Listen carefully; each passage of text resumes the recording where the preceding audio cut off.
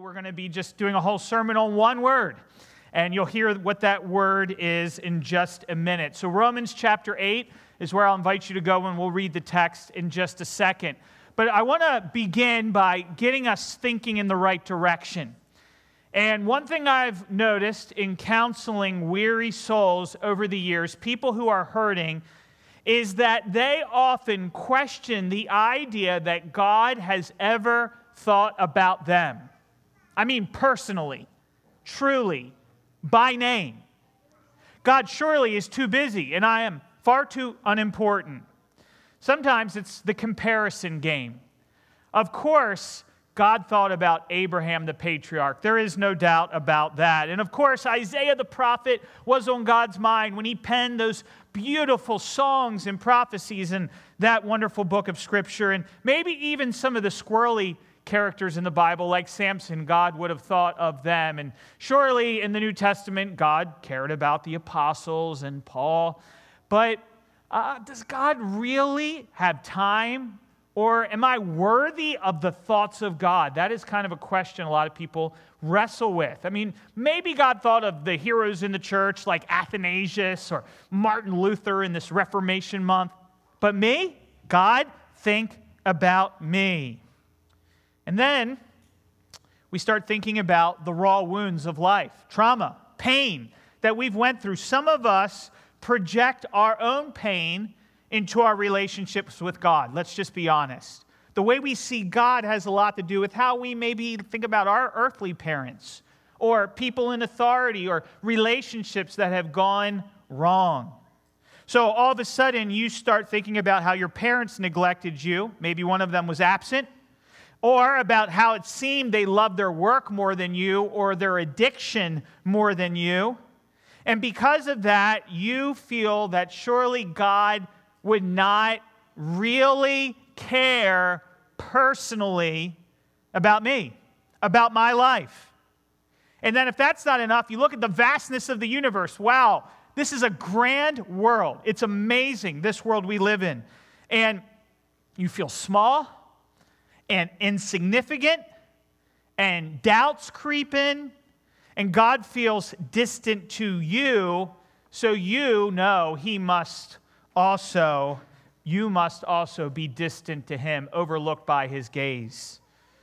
And then there's some Christians, I've realized, who think that maybe God has thought about them, but it was just 2,000 years ago at the cross. Maybe your name was on Jesus' mind at some blink of a second at the cross, but probably more likely, Jesus was just thinking about your sins in some sort of an abstract, general way. But to summarize all of this, you are thinking there's no way God is thinking about me because I feel like almost no one else thinks about me. Someone in here surely has wrestled with this. And then you start looking at Scripture. And you see things like Jesus saying that the very hairs of your head are all numbered. Some of us, it's not as hard as the rest. But the point is, he knows these kind of intricate details about you. And even if your earthly parents failed you and friends abandoned you and you have suffered real trauma and you do feel very small and you are doubting everything this morning, hear the words of the psalmist where he says, Yahweh, our God, you have searched me and known me. And your thoughts are so precious to me. They're so vast how God thinks about us. He said that they outnumber the sand on the seashore, which is crazy because I looked at just a little tiny beach yesterday. Like I'm talking a 10-foot long beach. And I said, there's no way I could ever sit here and count 10 feet of sand, much less the sand of the world. God's thoughts about me. And what's even bigger than this is in this series on the sovereignty of God, as we come to Romans 8, God didn't just start thinking about you today or the day you were saved or 2,000 years ago at the cross. If you are a believer in Jesus Christ, we are going to see God sovereignly knew you from before this world ever began. And it will blow your mind if you come to these texts with a humble heart. and a heart of worship. So hear with me the word of the Lord, Romans chapter 8, verses 28 to 30. Paul says, "And we know that for those who love God, all things work together for good." That was last week. For those who are called according to his purpose. And then our text today is really just one word, maybe this little phrase here. Because those whom he foreknew. Because those whom he foreknew. He also predestinated to become conformed to the image of his Son, that he would be the firstborn among many brothers. And those whom he predestinated, he also called. And those whom he called, he also justified. And those whom he justified, he also glorified. This is the word of the Lord.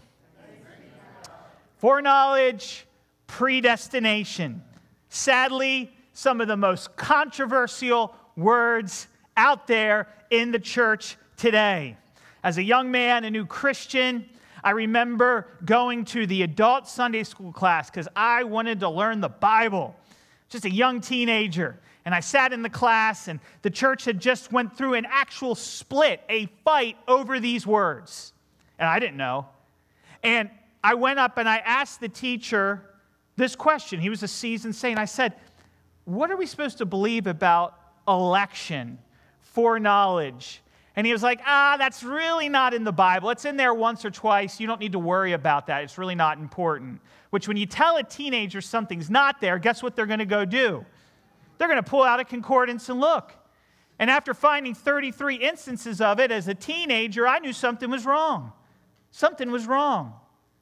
And then just to give you an example, not long ago, I was on an ordination exam of ministers to the gospel ministry, in which someone on this committee that was not a fan of the word foreknowledge and predestination asked two young men this question. You're not those kind of people who believe in that foreknowledge election funny business. I'm trying to make light of it because he was pretty serious. And they said, "Oh no, we would never believe in that stuff," which I couldn't keep quiet anymore. And I said, "I need to interrupt for a minute." I said, "You just said earlier in this examination that you believe the Bible is the Word of God." "Yeah, we do believe the Bible is the Word of God." Good, good, good, good. "You believe every word of the Bible is the inspired, infallible, perfect Word of God." "Yes, yes, we do." "Then you can't say you don't believe in election and foreknowledge. We can have a conversation about what you believe about it. That's totally cool. You can't say you don't believe in it because it's in the Word of God. You can't do that." So why are we discussing this morning? You can't avoid it. That's why. All Scripture is God's Word, and so we talk about these terms because the Bible talks about these terms. Believing in Jesus as he is proclaimed in the gospel is what saves, but how does the gospel save? That's what we're going to see this morning. The beginning of the sequence of salvation. And just to set the record straight, John Calvin, Martin Luther, St. Augustine, none of these guys invented the doctrine of foreknowledge or election. In fact, if you get Calvin's Institutes of the Christian Religion, this is nerd talk, but I'll just give it to you anyhow, and you read, you won't even find him talking about election till 900 pages in. All right? This is, there is a conception out there, and I just want to say this on the onset. There are some people that have been called Calvinists, right? And there has been some confusion. Now, we're a Reformed church, and we identify with some of these things that are commonly called Calvinism, of course, as if we're following John Calvin. That's crazy talk. I want to make that clear, which is why we use the term Reformed. It's a far more helpful term. But there are some people out there that have earned the title Cage Stage Calvinist, okay? You're saying, what does that mean? These are people, all they talk about is foreknowledge and election to the point ad nauseum. They need to be locked in a cage until they calm down. That's what I mean by it. There may be someone like that here. It's okay. We still love you. But I got a cage in the back if you want to go. All right? We need to emphasize what the Bible emphasizes. And sometimes we get a bad rap because of misrepresentations of who God is. So I want to say all that on the onset.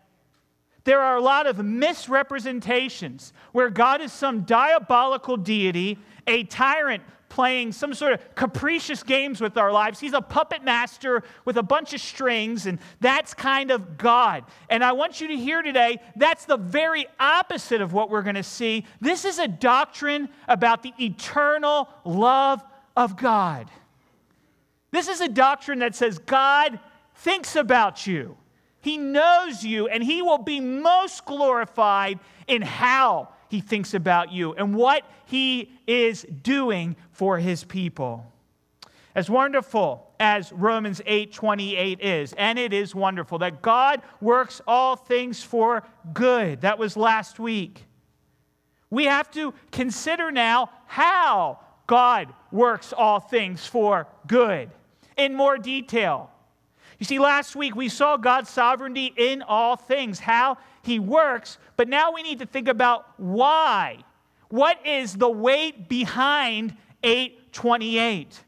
Now, the verses we're going to look at today, 29 and 30, and we're really just looking at one word in verse 29, they are short, but every word is pregnant with theological weight. And it's life-changing. You want to check out, don't check out. You need this in your Christian faith. It will change your outlook on the world and life. Theologians have called this God's golden chain of salvation. So I made the 5 words there, gold, for you, so you will remember. This has been called God's golden chain of salvation. Romans 8:28 gives us the perspective from our view. We're seeing God doing all these great things, right? But now verses 29 and 30 are going to be from God's view. And by the way, you don't have God's view. He's just giving us a glimpse of it here to understand Him better and know He hasn't failed you and know He's working in the world. 5 acts, 5 links in this chain that He works on behalf of those He's thinking about. So, when you read this here, this chain is going to stretch back from eternity past. And each one of these links over the next few weeks are going to take us to the future, to eternity future. And we are going to see God sovereign from foreknowledge in the past to glorified in the future. So, God is the author of our salvation from beginning to end. These are unbreakable links. That's why they're golden.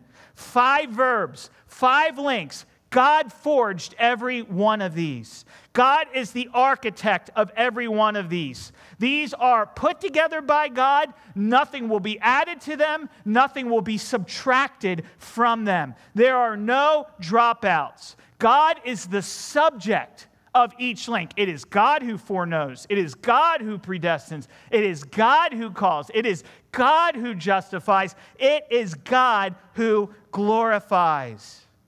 In theology, we say God is monergistic. Mono meaning alone. He is the worker in these verses. It is all rooted and grounded. Why we know all things work together for good is because everything is rooted and grounded in God Himself. From Him, through Him, and to Him are all things. God is not in heaven biting His metaphorical fingernails wondering if it's all going to work out. He is sovereign in all, including in eternity past. So, how does this text begin? For is the first word. For tells us verse 29 is explaining verse 28. How can we be sure all things work together for good? Why do we love God? What does it mean to be called by God? What is the purpose of God in this world? Well, Paul says, I'm glad you asked that question. Let me tell you. You can't think of your future without thinking about your past, Christian. Because it is the past that grounds the present and the future. For, he says, those whom he foreknow. Stop right there. Foreknew. One word, foreknew. All right, let's talk a little bit about what some people think about this passage before we kind of get to what it's talking about, all right? There's a few different views on this in the Christian church. And guess what? I think they're all Christians who hold these views. I just happen to think there's one right view and there's a lot of wrong views, okay?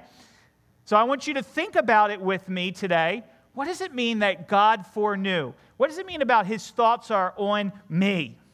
Some people read it this way: God knew intellectually. You've probably heard a preacher say, if you've been in the church long, if you're new to the church, this is your first time, saddle up. We're going to ride today, all right? But God looked down the corridors of time, and he saw different people making responses to the gospel. He was watching men, watching women, watching children, and he knew our free choices, and God predestinated us based on what he saw our choices to be. So, on the basis of what God learned when he was looking down the corridors of time before the world began, when God learned if you would say yes or no, that is when God foreknew you and predestinated you. Now, I want to say on the onset, no one disputes the fact that God knows everything in advance. That's called the omniscience of God. God would not be God if he didn't know all things. God couldn't choose people if he didn't know those people. There's no doubt. He's aware of everything. We only have knowledge of the past. God foresees the future just like he sees the past. It's a little different when it comes to God. So, what is going on here exactly? Well, first off, I want to say I think this view is wrong, because this says God foreknew a certain people. Notice, people he foreknew, he predestinated, he called, he justified, he glorified. If this word foreknew just simply means he knows all things about you, well, guess what? Then he foreknows everybody. Because everybody surely is exposed before the vision of God as omniscient God. This would not be anything special at all. And if that were the case, that would mean everybody not only is foreknown, everyone is predestinated, everyone is made right with God and saved, and everyone is glorified. You would have to be a universalist. What do I mean by that? You'd have to say everyone's going to heaven. It doesn't matter what we do. It's all good. Who's really the puppet master at that point, right? Just do whatever you want. It doesn't matter. The whole point of this text is God's grace. By the way, this text never says, nor do any of the texts say, God foreknows what you're going to do. I just want to point that out. And we're going to see that in a minute. Everywhere in the Bible, it says God foreknows people, not God foreknows actions. The idea that God looked into the future and learned something, I hate to tell you this is a pagan idea.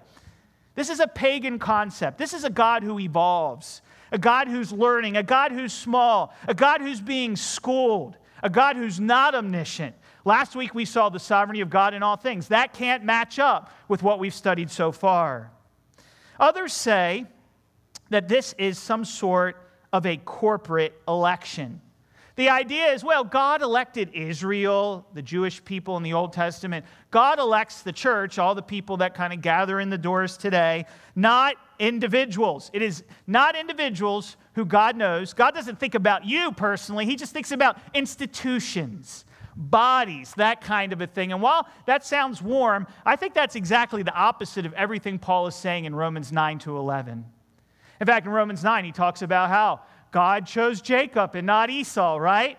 That God, out of all the pagans, God called Abraham, right? Think about Romans 11 with me. He says, has God rejected his people? He says, look, I'm an Israelite. God has not rejected his people whom he foreknew. Now, he's going to make it very clear in Romans 11, not all Israelites, just because you have ethnic DNA of Jewish blood, doesn't mean you're God's people. In fact, he makes it clear here that it is only a remnant right now, according to God's gracious choice, that are his people. And that's nothing new. That's how it was in Elijah's day too. Remember, only 7,000 were elect and foreknown by God in that time. So I don't think this has to do with some sort of a corporate election. God just elected a body. That is nowhere in the Bible. You'll never see foreknowledge having to do with God foreknowing what you're going to do, nor will you see God foreknowing a body of people in some way. Abraham was chosen, Jacob was chosen, not Esau, so on and so forth. Romans 9, written by the greatest missionary to ever walk the earth, the Apostle Paul. Note, the same is true in Romans 8:29, by the way. Paul says that it is we Christians whom God knows, right? It is us. For those whom God works all things together for good, those who love God, those are the ones he foreknows. It has to do with a personal relationship. So let's just stop for a minute. Let's define the word. Okay, you still following with me? No one's asleep yet. Don't go to sleep. It's going to get preachy again, all right? Just keep that brain going for a minute. You got your coffee out there, all right? What does the word foreknow mean? There's different definitions that have been given, and we need to know what the Bible says, but I want to read a few first. One dictionary says to have knowledge beforehand, to foreknow. You know, it's never helpful to define a word by repeating the word. Did anyone ever teach you that? Have in mind as part of a long-standing plan, have plans for, know before. This is a deeply embedded Hebraic perception. To choose or select in advance of some other event, to choose beforehand, to know in advance. In the New Testament, it refers to God's foreknowledge as election of his people. Now, where do we first see God foreknowing? First see God choosing somebody. That may be helpful to think about. Well, of course, it is Israel.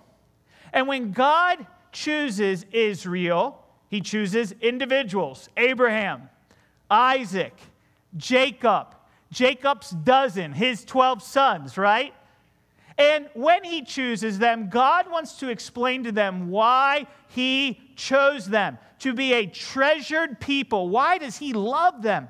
Why does he think about them? Let's be honest. Why does he put up with them and put up with us? Why? Why? Look what it says in Deuteronomy 7.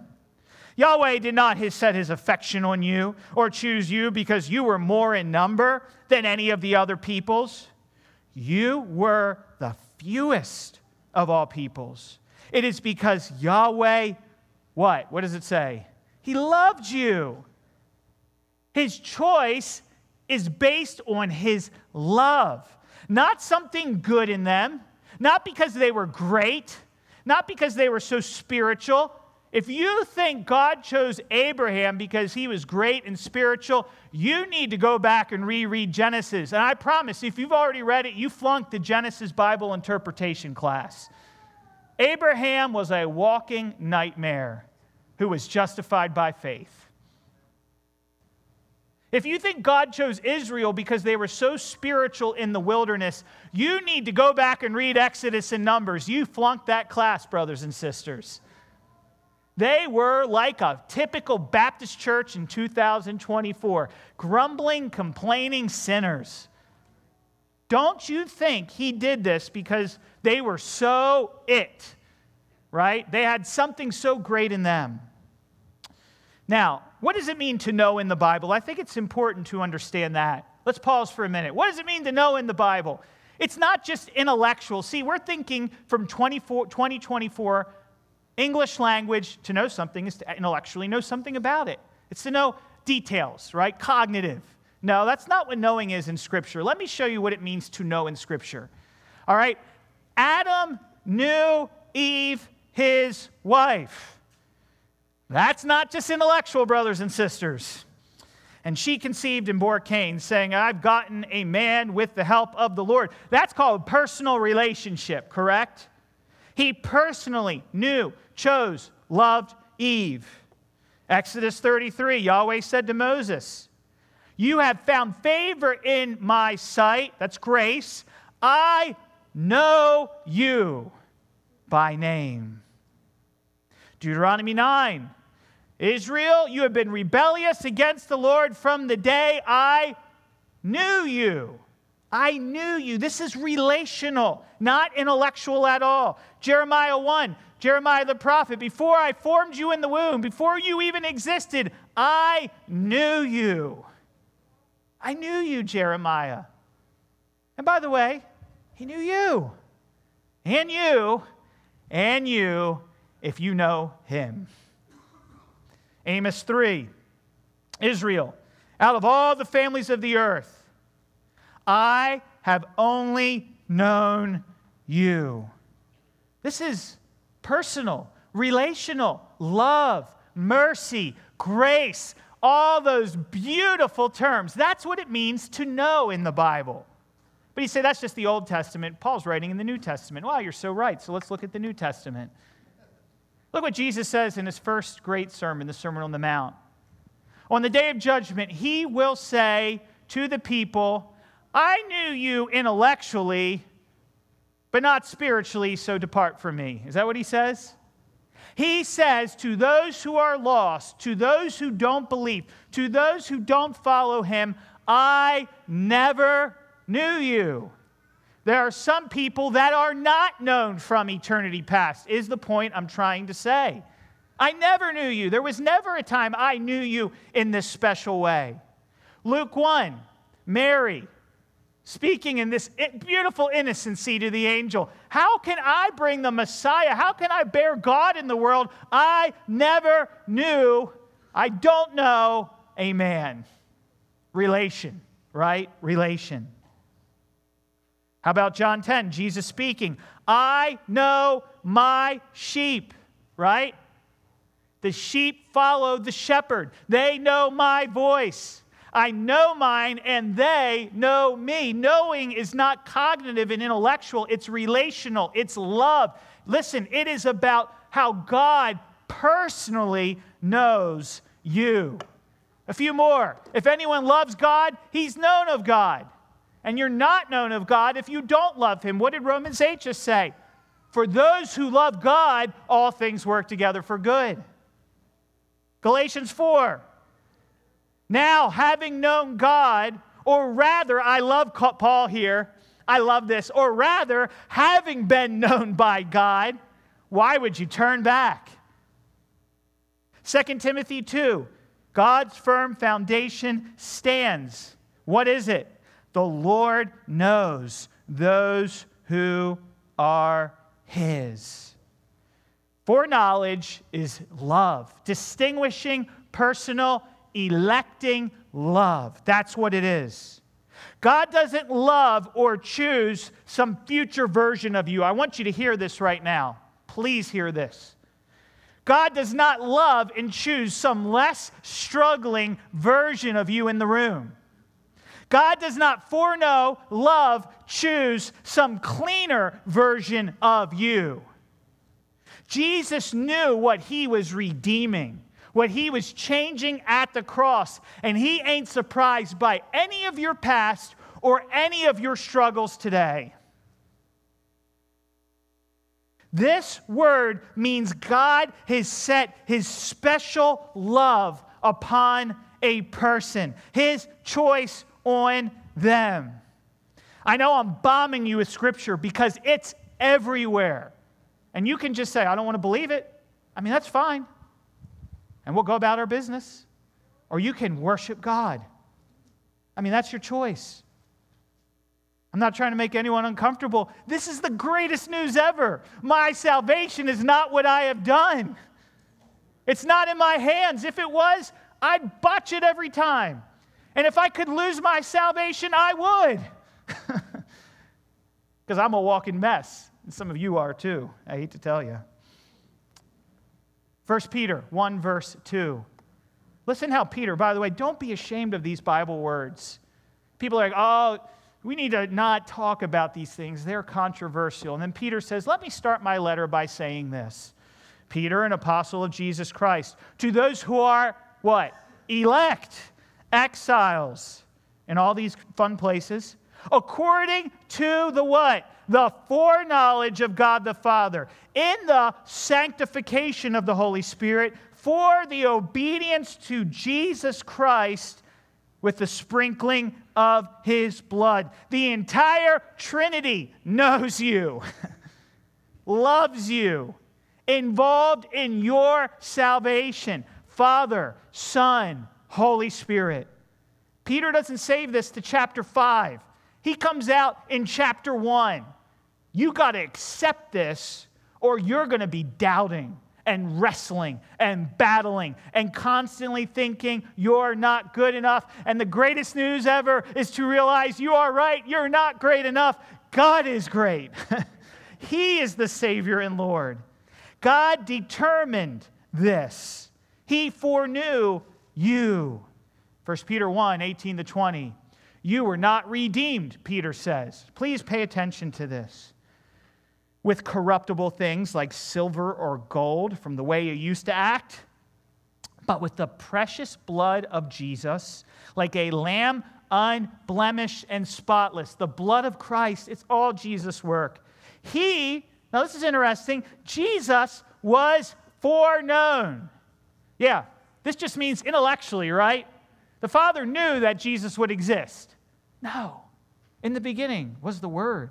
The Word was with God. The Word was God. Jesus is God. He didn't just intellectually know about Jesus. The Trinity is eternal. Jesus has always been God. When he's about to die on the cross, he says, Father, restore to me the glory I had with you before this world ever existed. Always he's been God. And yet he was foreknown. That means more than intellectual, loved, chosen, appointed before the foundation of the world. God does not foreknow or chose qualities or knowledge. This is personal. Election is God's sovereign working in our lives. He thinks about you. He knows you. 2 reasons why everyone deep down in their heart knows this is true. I take these from J.I. Packer in one of his excellent works. 2 reasons why you know this is true, even if you're fighting it right now in your heart. Number 1, you thank God for saving you. You don't say, God, thank you that I had enough faith to come to you. God, thank you that I was righteous enough to believe on you. God, thank you that I am good enough to trust you, unlike all those other people who do not. Every saint, from Genesis to Revelation, Jonah coming out of the great fish, salvation is of the Lord, right? Of him, through him, to him are all things. Why do you thank God for saving you? You did not save yourself. That's why. There's a second way I know this. And that is that you pray for the conversion of others. You pray like God can actually change someone else's heart. Why in the world would you pray if God was helpless in the heavens, biting his fingernails, wondering if anything's going to happen?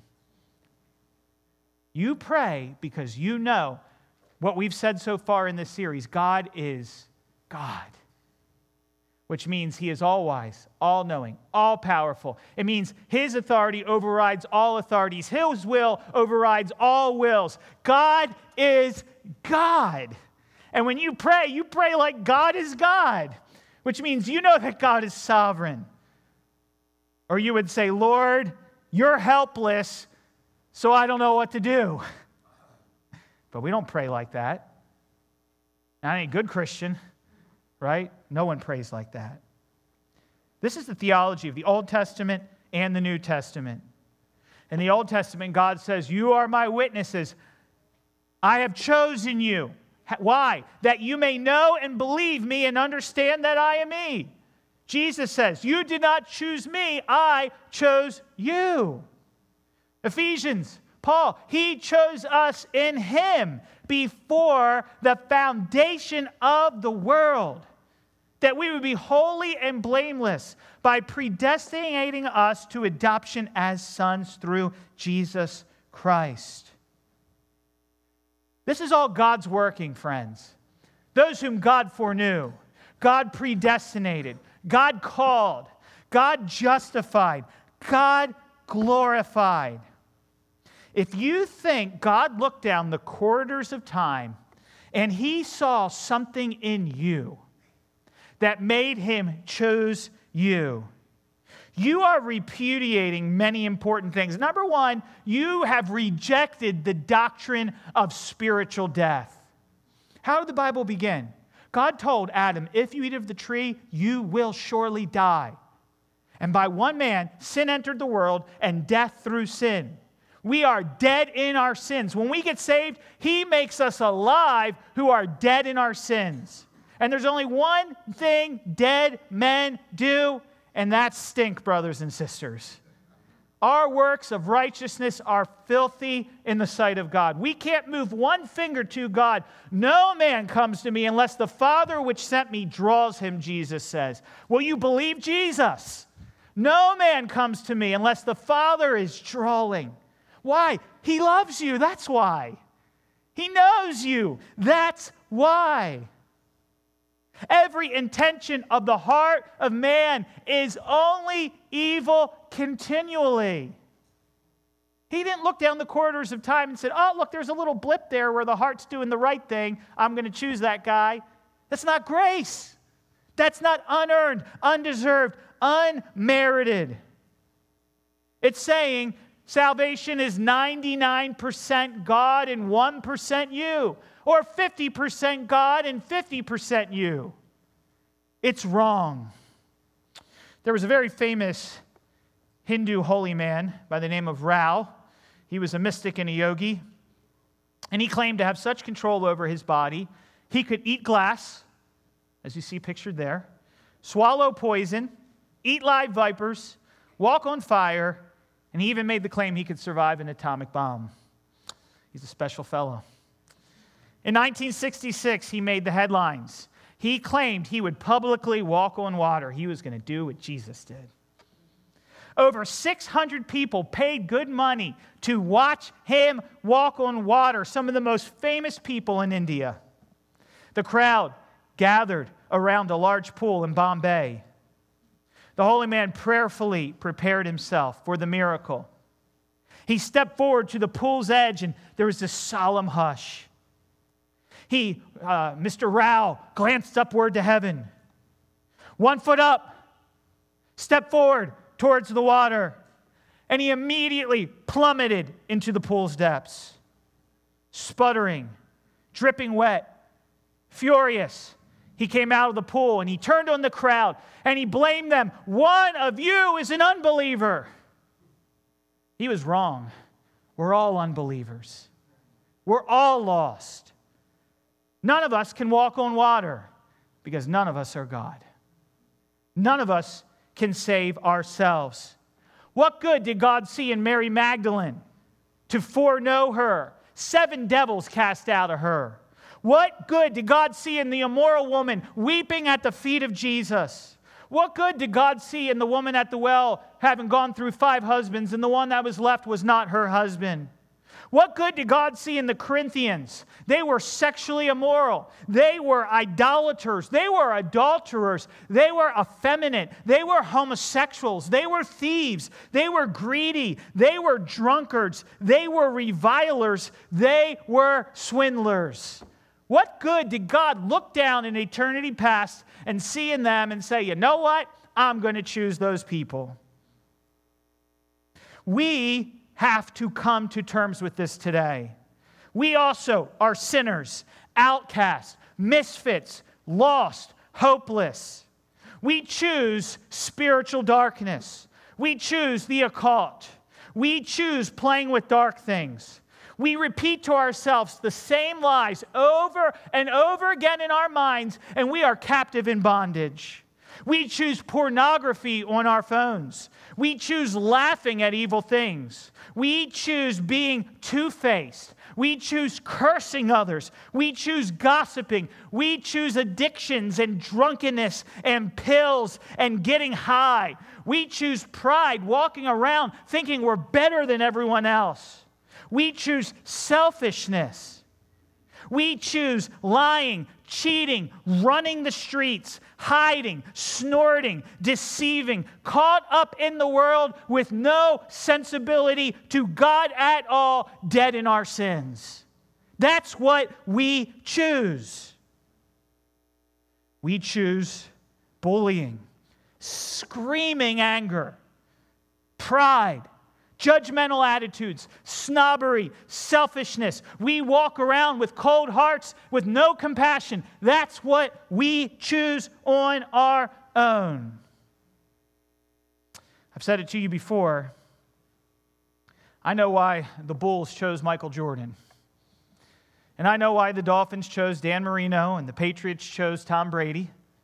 And I know why Alabama chose Saban and why every team would like to choose Messi. I get it, right? They have something to offer in those particular categories. But the big question, the question of eternity past, is why in the world would God choose any of us to be in His family? God didn't love some future version of you. God didn't love some less struggling version of you. God didn't love some cleaner version of you. Jesus knew exactly what He was buying at the cross. He knew who He was dying for. He's not surprised by your struggles today.